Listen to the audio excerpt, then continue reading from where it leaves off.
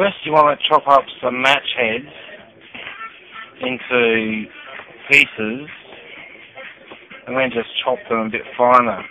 That's the first step. Then you want to get some aluminium foil, just ordinary kitchen aluminium foil, and matchstick, and another match, and just put them like that in the foil, so halfway along, and just sort of half roll it, sort of to hold it in place. Then you add some of the ground up match powder, just around the head of it, right in the middle, give it extra thrust for this rocket ship. So that's the match powder in there, and you need this extra matchstick just to make the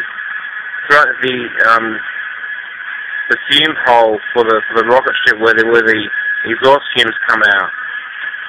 So you just need to roll that all together as tight as you can.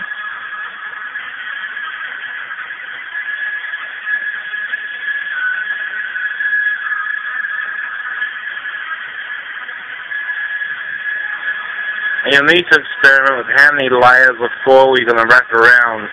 Not enough, and it will just burn through the foil. Too many will be too hard to light.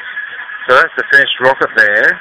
You can see here, if I pull out that matchstick, you can see the exhaust hole for the rocket. And it's just a matter of lighting it in the middle with a candle or a match or a burner or something, and off she goes.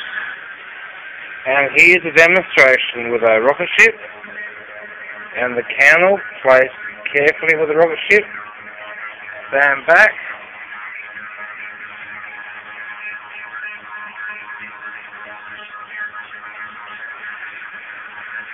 Any time now.